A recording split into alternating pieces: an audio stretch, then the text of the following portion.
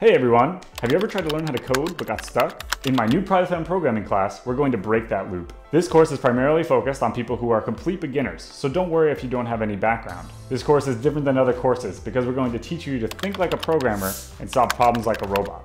So let's get started.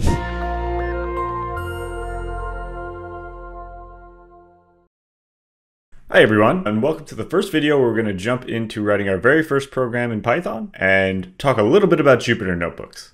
So congratulations, you've made it here, and in the next couple of minutes you're going to write your very first lines of code, probably in any programming language, so this is a really big step. But before we do that, I just wanted to talk a little bit about what we're using here as our platform to write code in and how we're going to be coding throughout the course, and it's going to be using this Jupyter Notebook. Now, Jupyter Notebook is just one way of writing code. There's a couple of pros and cons to Jupyter Notebooks. I'm not going to go too far into what the differences are between this and some other IDEs in this video, but we're just going to talk a little bit about some of the things that you can do with the Jupyter Notebook and why we would want to use a Jupyter Notebook. I think Jupyter Notebooks are really great for exploratory purposes when you're trying to try something out, or for training purposes when you're trying to show someone else how to do something. The reason being is that it's interactive, meaning that you can type code in and you'll immediately get output right then and there, and you can do a lot of things iteratively using the framework that Jupyter Notebooks provides. And you can also share them with other people and the output will stay there over time. So when you run some code and it does something, the output might be a picture, it might be text, that will stay there and other people can see it. So generally, this is why I suggest using Jupyter Notebooks. So the very first thing we're going to talk about Jupyter Notebooks, we're not going to get too far into it in this video, but the first thing we're going to talk about is cells. And you can see here, this thing is highlighted in green, and I've clicked inside of it, this text box, and this is a code cell. The way that you know you're in a code cell is if you see this in and these brackets here. So we can write code in here, and we'll be able to execute that code using the Jupyter Notebook. The other thing we're going to notice is up here on the right corner. This symbol is the symbol for Python, meaning that we're writing in the Python programming language. You're going to want to make sure that you have this same thing here. So you have Python 3 up here and this Python symbol. It might ask you which version of Python you want to use, so make sure you select Python 3 when they ask you, not Python 2. So the very first thing we're going to do is we're going to write a hello world statement. In most programming languages and most programming tutorials, hello world is the very first thing you do, because it's just a good way to test that everything is working correctly, but also just the very first thing you do in any programming language should be learning how to print something out, which means just getting the computer to return some piece of text. So the way that we do this, and what we're going to do is we're going to type print, and this will turn green because Python and Jupyter Notebooks understands what this means. And this is called syntax highlighting when particular areas are colored in a certain way.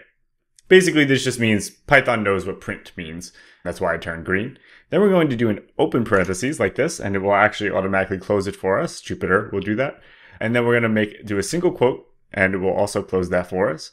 And we're going to write hello world, and with an exclamation point. So this is the very first line of code that we're going to write. It's print, and then parentheses, single quotes, hello world. And what this is going to do is it's going to print out whatever we put inside of these parentheses. So in this case, it's going to print right back out to us, hello world. It's going to basically tell us in text, hello world, right back out to us. This is the very first thing that most programming tutorials start with because it's the most basic way to interact with a programming language, but also because it's a good starting point. Learning how to print things out to the console is a very useful tool in general.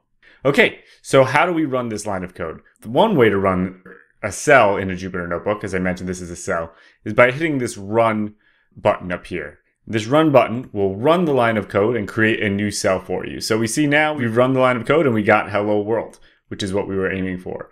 Now print can be used with anything you can put inside of those parentheses and it will print it out for you. In this case, we've been using strings. That's what those single quotes represent, strings, which is really just like text. So we can write any text in here, like I am enjoying learning programming. And then we can also run this line of code and it will do the same thing. It will print it out for us.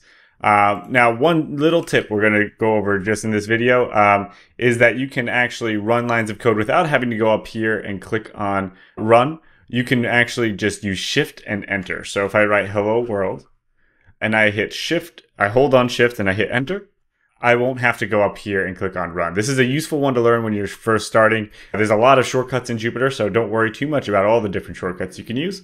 But it's a really good one to get started because you're going to be running cells all the time.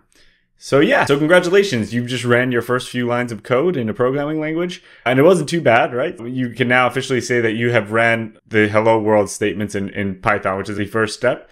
And from here on out, everything is going to be a little bit easier because you've done this. So you understand how to run a line of code in Python now. Great.